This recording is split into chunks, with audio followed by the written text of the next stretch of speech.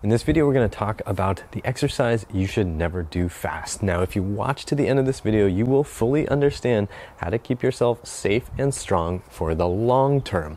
Now, you might be wondering, is it squats? Is it deadlifts? Is it push-ups? Should I never do these things fast? I don't really know. I'm worried. I'm going to tell you right up front. It's a trick question. There's not one specific exercise you should never do fast. In fact, there's a rule here that you need to learn to keep yourself safe and strong for the long. The rule is this: if you can't do something slow, don't do it fast, okay? This applies to you as an adult. If you are a kid, you shouldn't be watching this video anyway.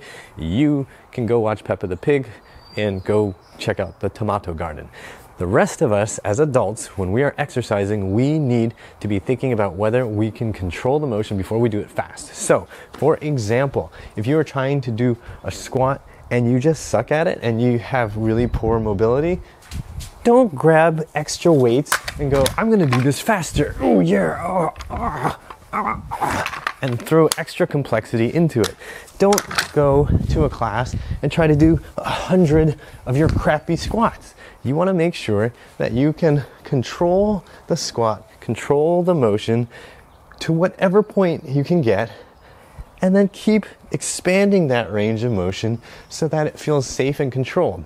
The problem is if you go and do it fast, if I can just, 19, your form sucks. You're gonna be practicing bad mechanics and then you're going to hurt yourself. This applies to all exercises. Whether you're talking about doing dips on a bench, if you can't do it well and you're just going into really crappy shoulder rounding and poor shoulder control, it's not going to be good for you. Understand what you're trying to get out of the exercise.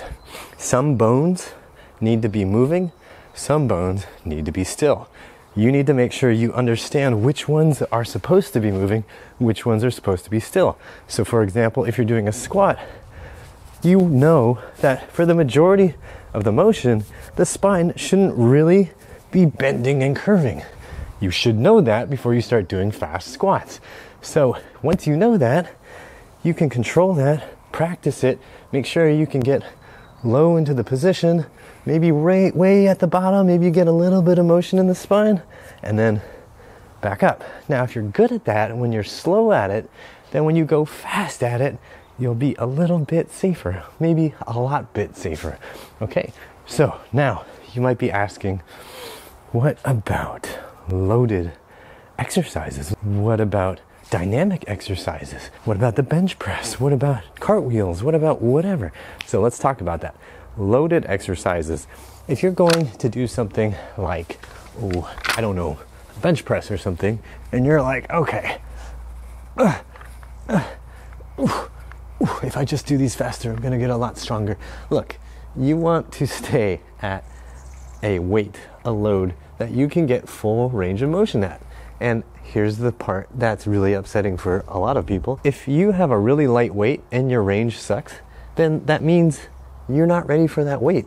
You actually need to do stuff to make sure that you have the range of motion that's necessary to do the exercise properly. So if that means no weight or even less weight than you think is humanly possible, then that's what it is. You gotta just drop it down and get used to getting the full range of motion. If you get the full range of motion at the lighter weight, you can start to build up, and then you can work on increasing the speed once you actually feel like you have good control. Dynamic exercises. What about something like the cartwheel? Like, how are you supposed to do that slow?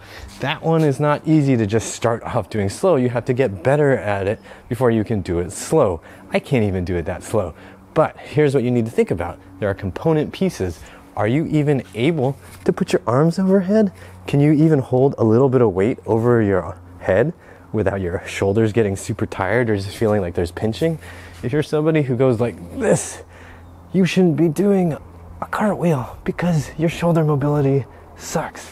If you're coming out like this and you can't really get this without pinching pain, you shouldn't be doing a cartwheel. You shouldn't be doing a fast dynamic exercise like that.